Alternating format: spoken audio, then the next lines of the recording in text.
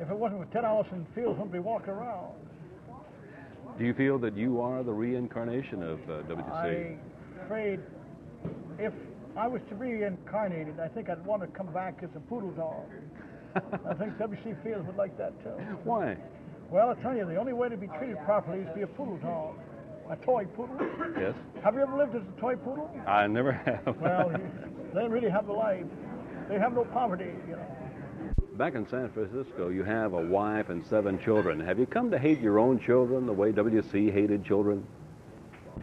I tell you, my first 3 were wonderful, but my second 4, I don't know whether I love them or hate them. I really don't know what's the part. I think love and hate are so close together, it's hard to define. So I guess I love them. Well, W.C., you and I have been having a drink together, but do you drink as much as W.C. Fields was reported to have consumed in his life? Pardon me. W.C. Fields was riding railroad cars and automobiles. I fly. When I fly to drink, I think actually, come right down to it, drink to drink, I think I'm doing better than him. But I couldn't say I do to sit down and drink that much. You understand what I mean? Sit down and grab a full bottle and consume it. No, I don't do this. But I can go from drink to drink faster than he used to. You know, the man is simply amazing.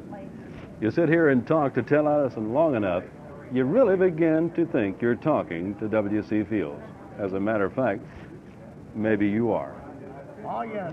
At Victoria Station, this is Jim Mitchell, Channel 8 News.